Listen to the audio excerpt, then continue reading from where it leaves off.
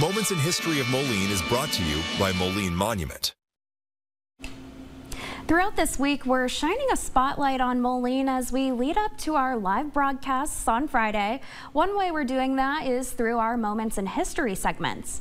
John Deere came to Illinois and started as a blacksmith in Grand Detour. He later moved to Moline to take advantage of the water power and transportation offered by the Mississippi River.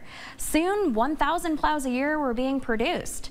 Deere's business was incorporated under the name Deere & Company, becoming what it is today, the largest agricultural equipment manufacturer in the world.